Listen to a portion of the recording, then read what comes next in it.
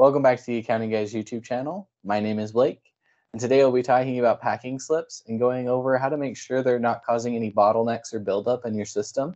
Brian will be your trainer today. Hope you enjoy.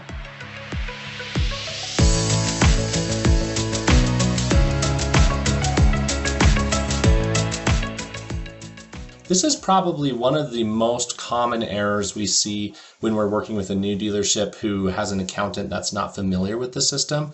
And if you're familiar with one of our earlier videos about revenue and cost of goods sold, Lightspeed takes care of all of those accounts, what gets pushed to revenue, what gets pushed to cost of goods sold.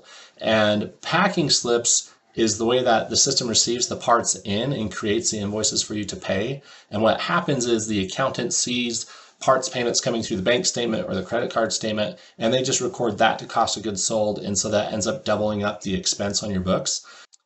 And so learning the packing slip process will help resolve that, and it will actually make the bank reconciliations more smooth and quicker because it's going to provide that information, and there's a lot less guesswork as to what was a part versus what's just a shop supply or office expense.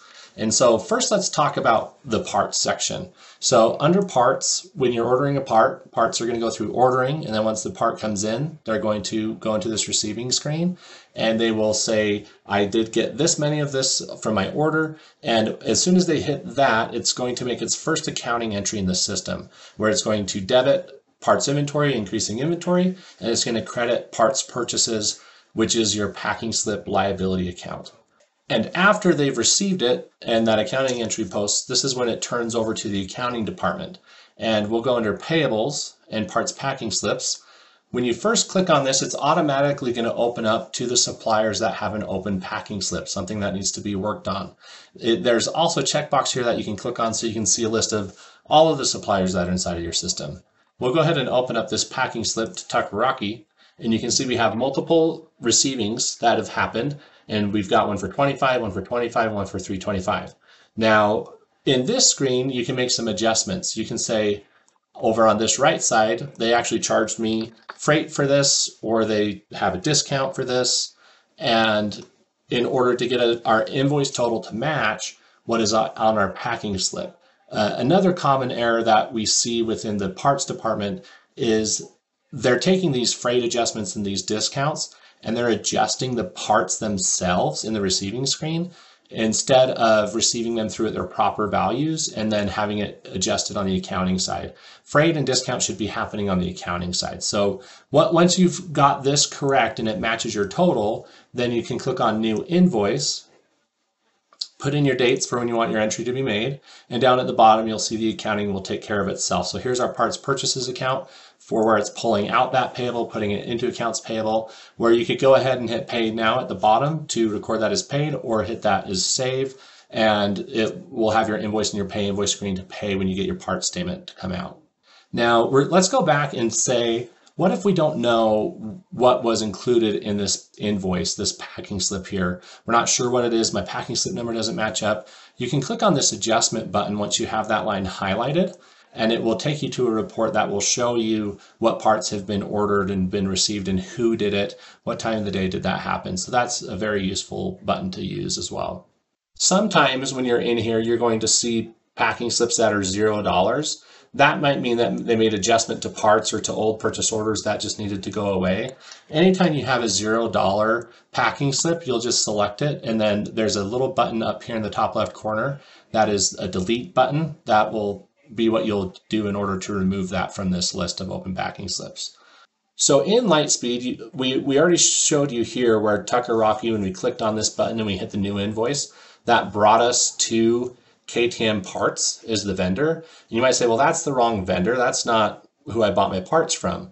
And that's because of the mapping inside of the supplier. So let's go ahead and look at that supplier. If we go to Parts, Lists, and Suppliers, we can find Takaraki. And in this bottom right, the middle right section here, it tells us what is our vendor whenever we click on that invoice screen. And from what we find is a lot of the parts managers or the parts people, they don't understand when they set up the supplier step that they also need to come over into this section and choose these categories as well. So it's a good training piece for your parts managers.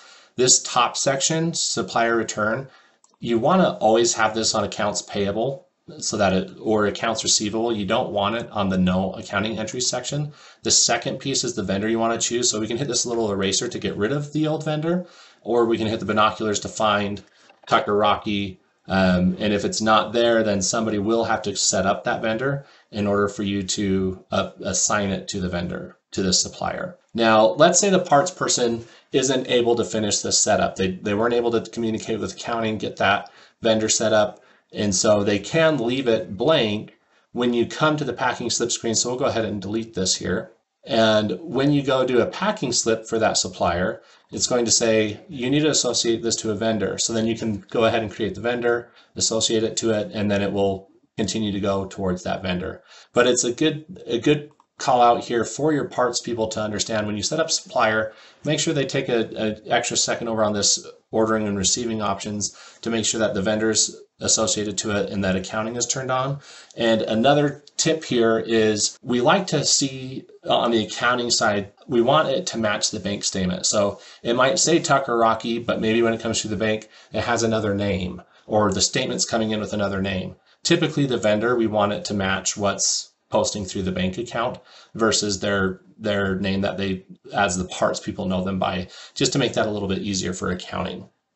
One issue that we tend to find pretty common amongst our dealers is they'll have a supplier that is set up as a miscellaneous supplier because they'll just do a one-time order from one supplier, and they don't want to have to go through the hassle of setting up all of the different steps in order to order that part through.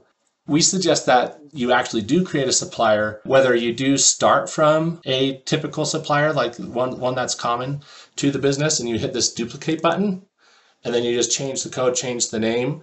That's really all that they need to do. But on their end, they need to understand if you just use that miscellaneous bucket, once it pulls through packing slips or to the accounting side, they don't really know who you got that from. And so it's hard for them to account or to make sure we didn't double pay for the same parts, or that we know where the money is going. You're missing that reporting of knowing, well, we paid this much to these suppliers throughout the year. And so it's important for your parts people to understand that so that they create suppliers as they're ordering parts. And Lightspeed is a database. That's what it's meant for, is for you to have a large list of people that you order from in order for you to get the information you need to do the job a little bit better. All right, so that's it for packing slips. Again, the parts are received through Lightspeed. It automatically creates the invoice for you to double check the numbers and then turn it into an invoice to pay. We suggest that packing slips shouldn't be in that screen for longer than a week. If you are having a problem getting packing slips that are just continuing to age, or you're finding that process difficult, please feel free to reach out to us. That brings us to the end of this video. If you have any trainings or videos you'd like to see in the future, those are our favorite videos to make. So go ahead and leave those down below in the comments. If you'd like to get in touch with us or schedule a one-on-one training with a dealership specialist, our contact information is in the description. Thanks for watching.